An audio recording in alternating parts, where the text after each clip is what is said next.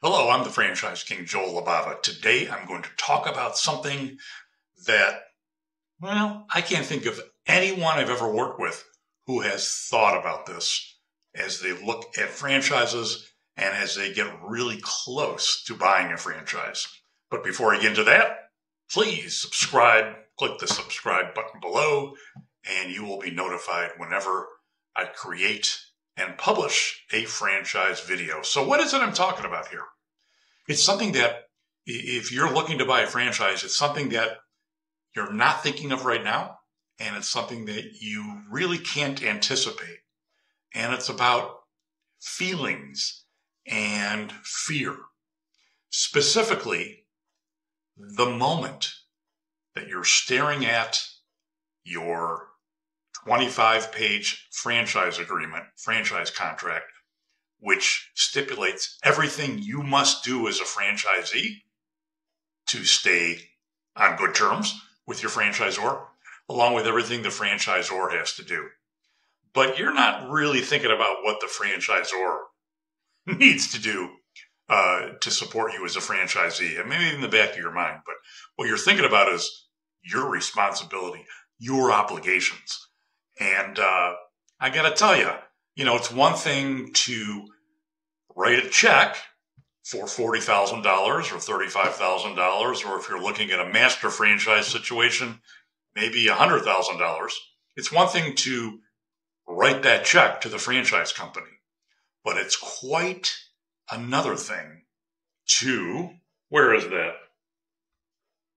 Sign that 30-page franchise agreement. And let's not mince words. It is a franchise contract. It is a contract. It's usually 10 years in length.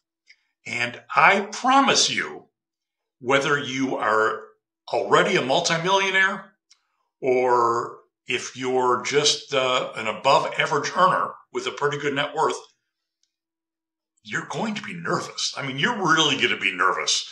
I had a gentleman once very early in my franchise advising career who told me that he called me right after he signed his franchise agreement. It was for Express personnel.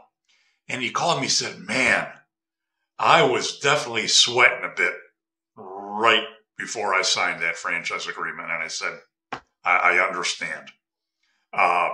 It is nerve-wracking. It's just a feeling you're not going to be able to describe to someone very well because it's really an internal thing. But when you get that pen out, remove the cap, and stare at that franchise contract, which ties you into the franchisor for 10 years, you may hesitate a second or two, or a minute or two. Heck, you might even have to leave the room before you sign that agreement. And here it comes. You sign the agreement, and one of two things will happen in your mind. The first thing is, what did I just do? Am I insane? Or I am pumped, let's rock and roll. Or maybe a combination of both. Here's my point.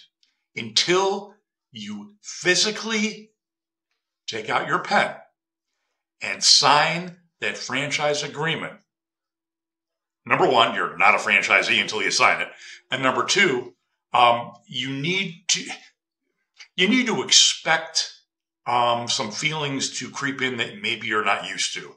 If you haven't been afraid of something for a long time, I promise there is going to be fear that sets in right before you are signing that franchise agreement. I just wanted to point that out to you. It's not a bad thing. It's not a good thing, but it's a thing. And it's something you need to be prepared for. So prepare to be nervous and full of fear when you're staring that franchise agreement, that 10-year franchise contract, when you're staring at it and it's kind of staring at you at the same time. You'll be able to sign it, I'm confident, but you're going to be nervous and you may even sweat a little bit. I just wanted to tell you ahead of time because I feel it's better to know ahead of time what you're going to be going through, especially with something as big as buying, owning, and operating a franchise. Thanks for watching this video. More to come. I'm the Franchise King, Joel Libava.